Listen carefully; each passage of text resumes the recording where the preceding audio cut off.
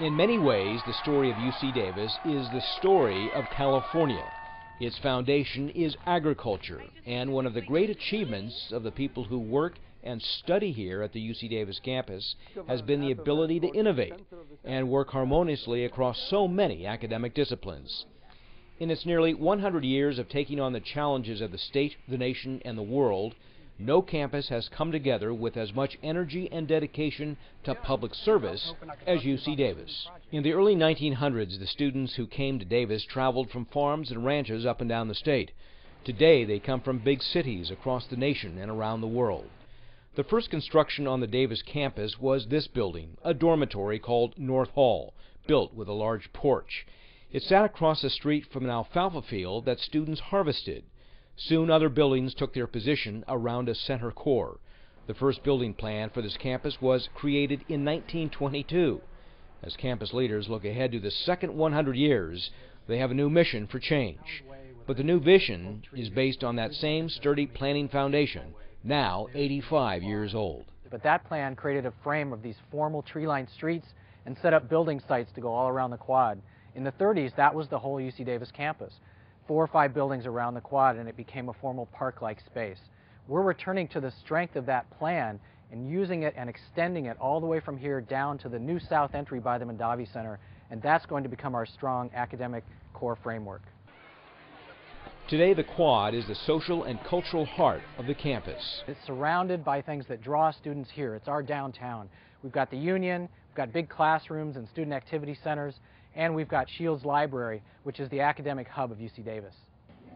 Student body president Kareem Salem remembers when he and his parents came here from San Diego to look over the campus. He was impressed by its beauty. Davis was one of my top choices, and I didn't know what to expect when I came up here with my parents on the first time visit, but I was blown away by the campus actually, just from the greenery, from the trees, and just kind of how the campus was set up. I definitely did the old tour out of Marac Hall, went around campus, and we all loved it. In the early years, the entrance to the library faced the quad. This building was built in 1940, and it makes sense because all the buildings face the main quad. Since then, there have been 3 successive additions, and now the main entrance is on the west. Today, this modern library attracts more than 1 million visitors a year, a statistic that University librarian Marilyn Sharrow says reflects the library's growing importance as a center for research and study. A university is a group of buildings surrounding a library, and without a great library, you do not have a great university. And this is a great library, and it needs to be focused and highlighted and be in the center of the campus. The front of the main library, where I'm standing right now, is the key pivot point to connecting the new places on campus with the historic framework of the quad. Just to the north, the tree-lined streets of the quad are sitting there with the cork oaks making a beautiful bow over the street. The library plaza is right here, and we can open up this entire view by removing the benches, the lights, the other things blocking it, and rolling down with a beautiful set of steps so that the library plaza sets you up to see the quad. Seeger and Vice Chancellor John Meyer are part of a UC Davis team that has developed a plan of action, a centennial vision for change. This is the core campus, of course, with the quad, the Arboretum spine, I-80 off to Sacramento, and nestled right adjacent to our downtown. So let's take a peek at this in 3D. Yeah, one of the things you can see in this 3D view is the way that we're designing this whole framework to tie back to the quad. Here's the historic quad, which is really a defining character of the campus, the open space, the big cork oak trees, and then it comes down through the library block, the Arboretum, and finally down to the new south entry, which aligns exactly back up to the quad itself. This is a really important block and a big move at the entrance to the library, where this block gets completely redeveloped. And we swing around again, take a look at this corridor. This is the quad, the trees coming down, the library plaza entries right here. As you know, it's blocked. So by redesigning that whole plaza, we can connect this landscape of cork oak trees at the quad to that landscape north of the administration building with a beautiful 3-block long view, a promenade with the right kinds of materials. We'll put trees on. We're showing it now with trees off so you can see how it would align. There you can see with some trees on. What I like about that, it gives the library its rightful address as an academic center of campus. Right, it's the very heart of the Davis campus and sits right on the quad. Again, you can see the length of it, how it swings around. The quad framework is not just the west side, it's the east side, so we'll be able to pick up on the east side of the quad and come all the way down and tie the whole campus together that way. Under the new vision, the view from the front of the library will change significantly. So it takes 3 projects to redevelop this block. Let's take a look at it. All right, here we go. This is the Student Resource Center, the first project we get to work on that will crack open this entire block with a view of the library entrance, facing the whole west side of campus. Now here's what it'll look like if you stand right at the front door of the library, looking north towards the quad at the Cork Oaks, west towards the whole new west side of campus, which is a huge, huge change, and then south towards the administration building with another tree-lined avenue connecting to the front of the library. So people don't even know that that opportunity exists at the core of campus. It's going to change the entire way it feels. In addition to the Quad Framework Plan, the various neighborhoods on campus are developing at a rapid pace. Most of the new campus development has been to the west of the library, so a physical connection will be made to the Life Sciences District. The Davis experience is that neighborhoods create their own personalities and their own flavors, like Life Sciences, for example. One of the great things about the UC Davis campus is the building that we've done over the last 10 years. We've put up some wonderful structures. They've served our teaching and our research efforts extremely well. But more than that, they're put in groupings. These groupings are arranged such that they turn themselves into gathering places, places where people from different disciplines can come together and talk with each other and feel like they're learning something more about the campus. As Dean of the College of Biological Sciences, it has been really exciting for me over the last half-decade to watch the evolution of this neighborhood into a real home for basic biology here on campus. Starting with a set of research buildings, including Briggs Hall over here and Storer Hall over here, which housed our research faculty, the addition of this beautiful new teaching building, the Sciences Laboratory building, where all of our students take their basic biology laboratory courses, has really completed this neighborhood and created a real sense of place for our faculty and students for basic biology here on campus. This has been particularly key for us when students and their parents visit Davis during recruitment weekend, when their parents see this gorgeous new teaching building and this district where research and teaching come together. It's been a real plus for us in getting them excited about having their children come to Davis. Even the gardens around the Life Sciences neighborhood reflect its personality. This plot represents a diverse group of plant species that students study in the nearby labs. We're trying different things in different places. I mean, we're trying to evolve the landscape to be a little more sustainable, give a little bit more message to people, like this landscape that you see here is sort of innovative plant materials, grasses and things that we don't see in some of the older landscapes. So each neighborhood is going to kind of take on its own character. The tree-covered landscape is a hallmark of the Davis campus. The campus principle of making civic spaces out of neighborhoods has been very effective in the Health Sciences District. Located southwest of the Life Sciences neighborhood, Health Sciences will be the central transit point for medical and veterinary medical students, staff, and faculty, and will deepen the bonds between researchers and their work. Medical School Dean Claire Pomeroy says the space in this district is perfect for scientists. One of the special things about UC Davis is the interdisciplinary collaborative spirit that we have here. And by being a part of the Health Sciences campus and buildings like the Genome Building here, we bring together people with basic science backgrounds from the School of Medicine, from across our general campus, together with our clinicians, and we have a true interdisciplinary research program, and that means we can find more important answers to very important questions. John Pascoe, a veterinarian by training whose specialty is equine surgery, has worked on the design elements of 6 new buildings for the School of Veterinary Medicine. So one of the objectives that we had both with the indoor spaces, having nice space and places to interact, was to have an outdoor space, take advantage of the climate in Davis, and have it so that people could bump into each other more frequently and establish some of the bond and connectivity we'd like to have between the students and the faculty. The Veterinary Medicine District Quad is nearly complete.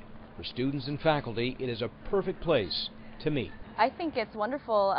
In fact, we're able to interact with other classmates and from different years a lot. I mean, when we're walking up just through other classes, we also are close to the Vet Med Teaching Hospital, and we're also close to the research facilities, which makes it really easy for everyone to interact. Where are the trees on this site? There are a couple. Campus architect Clayton Halliday says the success of his design team is measured by the overall effectiveness of the facilities they build. They want the structures to function well in the Central Valley climate and have a strong architectural presence within their neighborhoods. We're working to enhance a sense of place at UC Davis by designing our buildings that are contextual in their neighborhood, including their character, massing, scale, and palette of exterior materials. 2 recently completed buildings in the Health Sciences District showcased the palette, including a common color on the precast concrete panels, the windows, and the color of the exterior metal elements. Standard design for sidewalks include exposed aggregate in the middle, bordered by smooth concrete bands along the edge. We're working to develop continuity and context across campus by using standard designs for site improvement elements.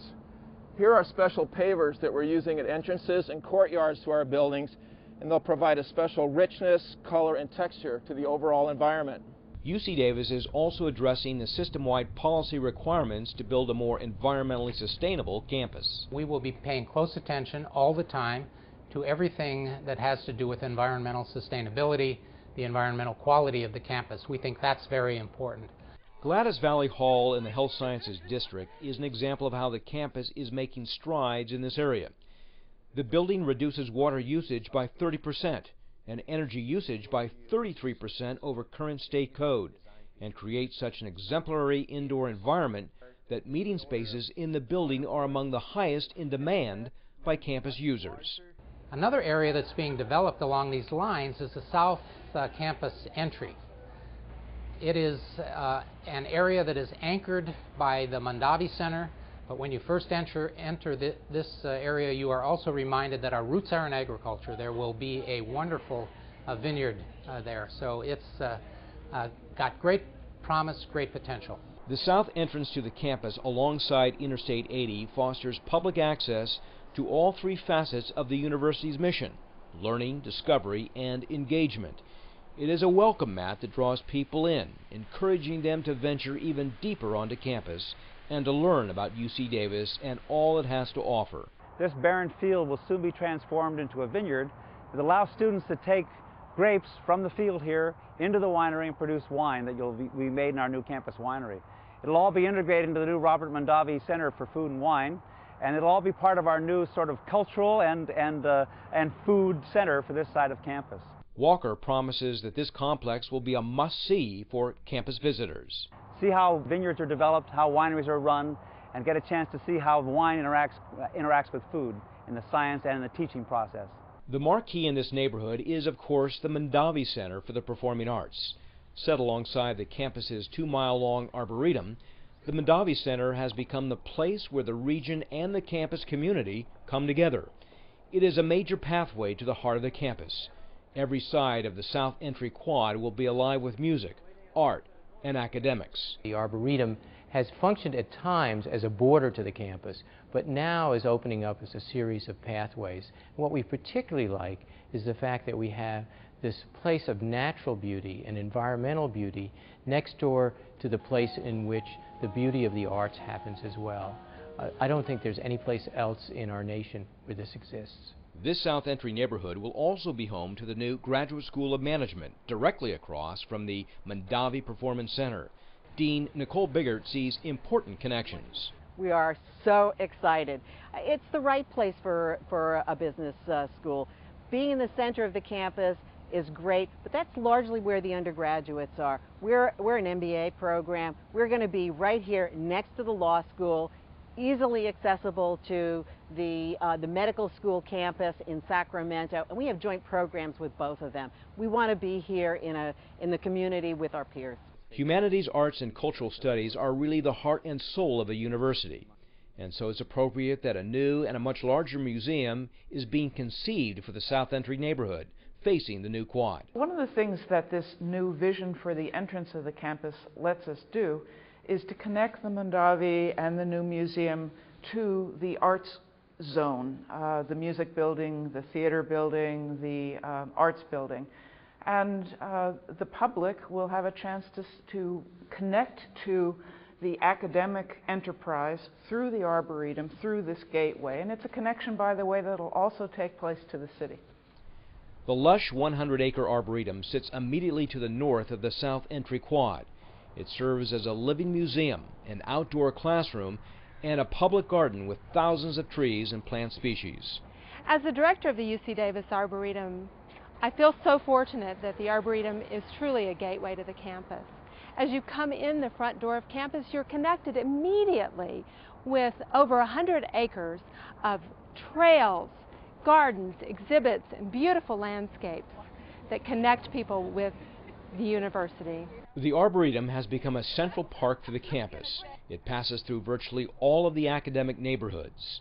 The UC Davis vision is for the entire campus and all its neighborhoods to be connected. Okay, so we're looking at the South Entry, Mondavi Center, and the tree-lined walk that takes you all the way back to the heart of campus, the original quad.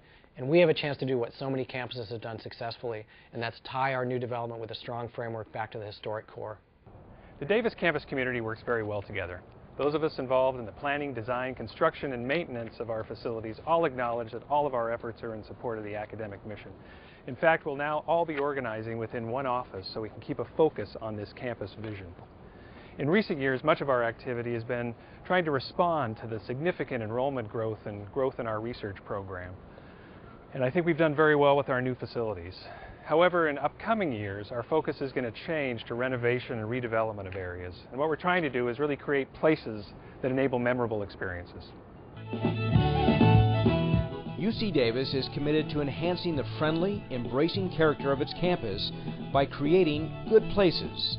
At the same time, we recognize that architectural continuity and consistency are key to providing a comfortable, secure, and livable environment. That means blending the natural environment with the built environment to create a balanced, sustainable community for decades to come.